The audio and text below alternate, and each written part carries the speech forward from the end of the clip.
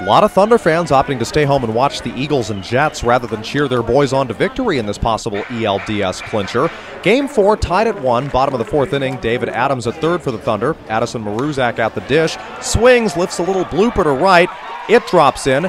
It's all he needed, in fact, to give Adams a ride home. Adams gives the Thunder their first lead of the afternoon.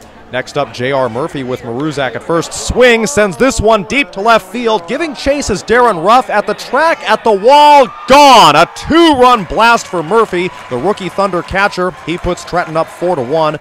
Top 6, Reading cutting it to a 2-run game. Loaded the bases with only one down. Jawan James lifts this to left field. Ramon Flores there to make the putout. Phillies, though, add another. 4-3 the score after this. Trenton would tack on a solo homer in their half of the 6th. Top 7, Arfil's threatening again. Reading's Cody Ash with a man on second. Belts this to center. Little number that finds the gap. It narrows the deficit back down to 1, and that is how things looked heading to the 9th. 5-4 Thunder with 1 out. Runners on first and second for Reading. It's Ruff.